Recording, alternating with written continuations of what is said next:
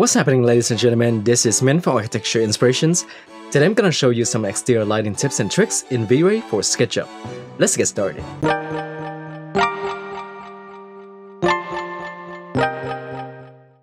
Number 1. Lighting using sunlight. When using the Vray sunlight, the lighting will be affected by the SketchUp shadow settings.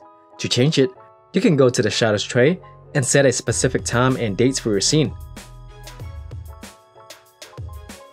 If you want to manually adjust the sunlight without relying on the SketchUp shadow settings, then you can turn on custom orientation, which will allow you to manually adjust the sun's horizontal and vertical rotations with these sliders here.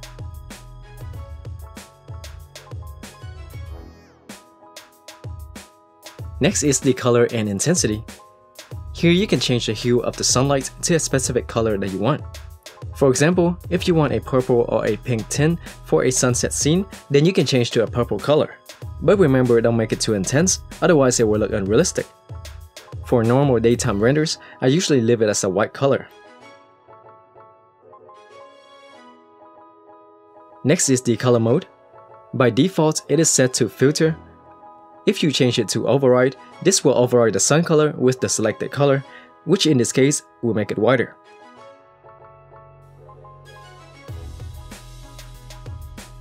Here's a comparison between the two modes. You can see a very subtle change, but the filter mode gives a warmer tone while the override mode gives a cooler tone. Next is intensity, which determines the power of the sunlight. You can use the slider to adjust the intensity or type in a specific value here. Or you can adjust the intensity over here as well.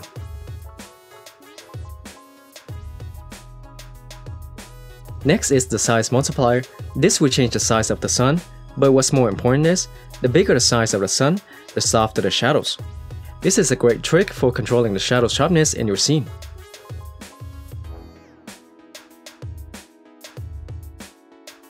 Next is the sky model, which by default is set to HOSIC.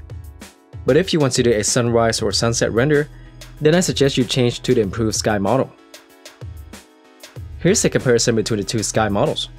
As you can see, the improved sky looks a lot more realistic during sunset. Number 2. Lighting using dome light. Another way to light exterior scenes is to use dome light. To use a dome light, first we need to turn off the sunlight. Then on the lights toolbar, click on this icon and click on a spot in your model to add a dome light. You can now see that a dome light is added to the list. As you can see, a dome light is a light that surrounds your whole model with an image called High Dynamic Range Image, or HDRI. This image is a panoramic image that also contains lighting information, which helps illuminate the model. By default, Vray's dome light already has an HDRI map, but you can replace it with a custom map. To get custom HDRI maps, you can go to free HDRI websites such as Polyhaven or HDRI Heaven. I will leave the links in the description box below as well. After you download your HDRI map, you can click on this button and load it in. As you can see, the rendering has been updated with a new HDRI, but it seems a little dark. To make it brighter, you can increase the intensity here. There we go, that's better. Before I go to the next step to change the orientation of the HDRI, I will go to this view and click here to lock the camera, so now I can freely move around without changing the render view. Next, let's change the orientation of the HDRI. We need to enable Use Transform. When enabled, this will lock the HDRI texture to the dome light, so that when you rotate the dome light, the HDRI texture will also rotate. Another setting that you should keep in mind is the shape option. If you've noticed, our HDRI image has a ground, but it doesn't show up in the render. See how the bottom half of the HDRI is not there? You can fix this by changing the shape from hemisphere to sphere like so. There we go, that's better. Now just apply these tips to add a dome light to your scene. Number 3. Lighting using Light Gen. On your Vray Light toolbar, there's a button called Light Gen or Light Generator, which is a Vray tool that automatically generates thumbnails of your SketchUp scene where each one presents a unique lighting scenario. After you launch it, you can choose either exterior or interior. And here you can set the altitude and azimuth variations. When you multiply these two values, you will get the number of variants. And finally, you can choose the thumbnail size. I will leave it at the default value. When you're ready, click here to start generating the thumbnails. It will take a while depending on the number of variants and the speed of your computer. After it's done, you can see the thumbnails with the different lighting scenarios. When you click on one of them, the lighting will change accordingly, and you can see that updates in the lighting tab. Just choose whichever you like most, and you're ready to render.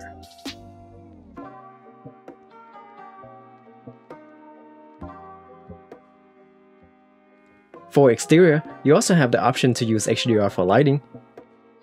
Here you can choose the number of unique styles, variations, seed value, and a thumbnail size. The HDR option is super powerful, as you can see, because Vray automatically creates a lot of realistic skies option for your scene. As you can see, the Light Gen tool is a great way to quickly find the best lighting that fits your style without having to spend hours on test rendering. Also, there's an option to save the Light Gen variations so you can load them again later, which can save a lot of time. Pretty cool, huh? Number 4. Camera settings.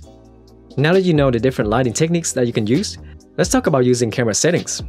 Sometimes the render can still be too dark or too bright. If that's the case, then go to the Settings tab, down in the camera rollout, use this slider to adjust the exposure value. And if you're familiar with real-world camera settings, then you can go to the Advanced Settings here to manually adjust the ISO, aperture, and shutter speed to change the brightness of the render. If you want to know more about these settings, then you can watch this video here. Alternatively, you can also let Vray adjust the camera exposure automatically by turning on this option here. However, for it to work, we need to stop the render and turn off the interactive mode. Now we can turn on the auto exposure option and do a test render. As you can see, Vray automatically adjusts the exposure for us. Also, after you have rendered with the auto exposure, you can click here to get the automatic values that we use, and if you click here, it will transfer the value to the exposure value here. Pretty cool, huh? This is extremely useful for new users, but for me, I personally like to use the advanced camera parameters here. Number 5. Vray Frame Buffer. After your render is finished, you can use the Vray Frame Buffer to make some adjustments. For example, here you can see the lighting looks a little dark in these areas, but this area is a little too bright. To improve the lighting, I can double click here to open the right sidebar, and here are my VFB layers. Now I'll click here and add an exposure layer. Then I can adjust the exposure using the slider or manually typing in a value here. As you can see, the scene is brighter now, but the highlight burn area just gets worse. If I go to View, Color Clamping, and click here to turn on Force Color Clamping, it will show me the areas that are too bright. Now I can fix this by decreasing the highlight burn until I can't see the clamp colors anymore. To compare the before and after, we need to turn off the Force Color Clamping setting. There we go, that looks a little better, but the image has lost some contrast, so you can increase it here. However, you can see that the render still lost some sharpness and details. That's why we're going to take it to Photoshop and do some final adjustments. Number 6. Post-production in Photoshop. In Photoshop, I will double-click the image to turn it into a normal layer. Then I will right-click and convert this into a smart object. Next, go up here and apply a camera raw filter. Then I can use this to make some final adjustments, such as tweaking the exposure, contrast, etc. And more importantly, I'll use these sliders to bring back some sharpness and details. Up here, I can adjust the temperature and the tint of the image as well.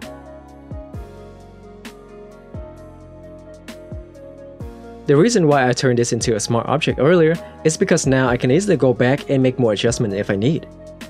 There are also other things that you can do in Photoshop to improve your render even more.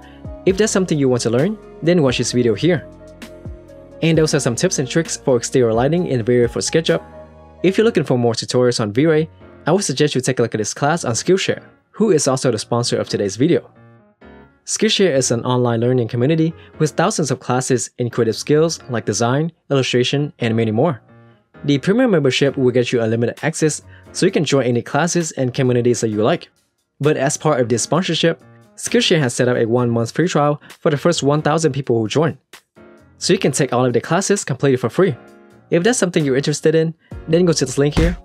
I will also leave a link to a few useful classes that I took. One of them is Learn SketchUp and Vray Beginner to Advanced by Tanish Patel. This is a comprehensive class with 4 parts that walks you step by step on how to build a house in SketchUp and then render with Vray. If you're looking for other Vray tutorials for another software, then there's a class called Create Photorealistic Exterior Renders with 3ds Max and Vray by Jack Denham.